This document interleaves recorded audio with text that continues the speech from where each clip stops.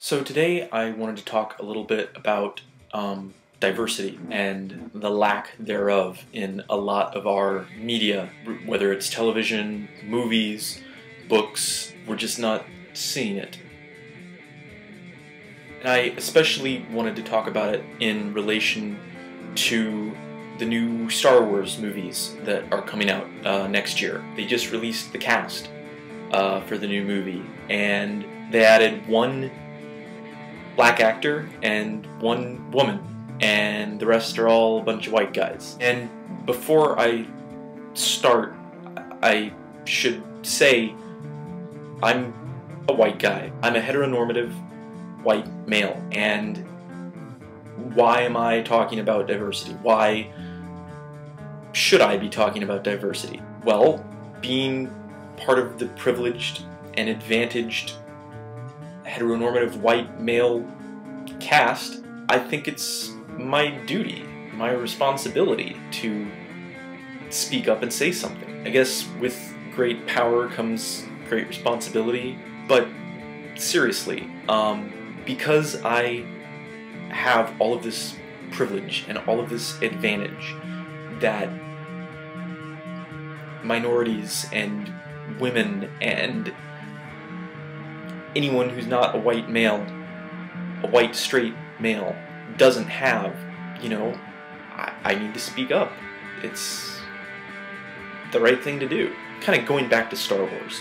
Because here's the thing about Star Wars. Star Wars it's a mythos. It's a universe. It's about good versus evil. It's about exploration. It's about alien cultures and lots of different themes that are universal. So why, oh why, is it populated by a bunch of white guys? Because here's the problem. People who aren't white guys watch Star Wars as well. And when they watch it, who do they see representing them? No one. Yeah, Princess Leia is an awesome character. She is. She is a badass woman. But that can't be the only character that girls have to look up to.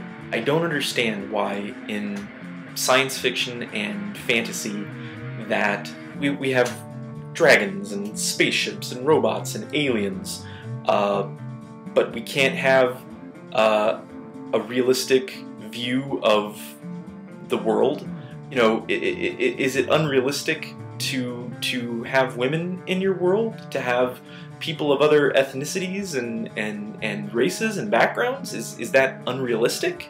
I guess what I'm really trying to say is we as men, as white heteronormative men, have a moral obligation to tell the true story, to show the world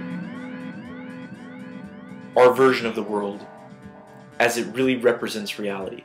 We need to tell stories that have diverse casts of characters in them. Because the world isn't just one shade. The world isn't just one viewpoint. The world is filled with viewpoints. And in order for us to accurately reflect what is in the world, we have to do that with our own creations.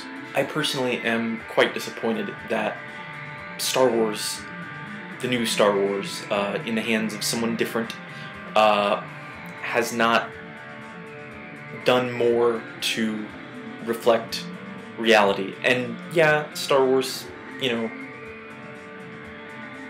isn't reality, it's a fantasy, but again, with the Force and aliens and spaceships and lightsabers, I don't know why we can't have a little bit more diversity.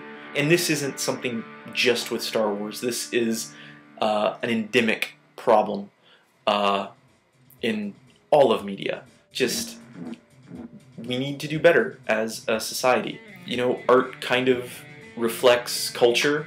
Until people kind of get a voice in art, probably not going to really have that much of a voice in culture. The world is a big place, but getting smaller. We're a global society where lots of different people are all interacting and having to cooperate, and we all need equal representation. So, yeah. I still very, very much want someone to comment on my vlog. Again, having this little competition with Corey to see who can get the first comment. If anyone wants to continue the conversation about diversity, love to hear from you. Definitely would. My offer still stands. The first person who comments, I will write a story for you. Anyway, that is all that I have for today. Corey, I look forward to whatever you have tomorrow, and I will see everyone next week.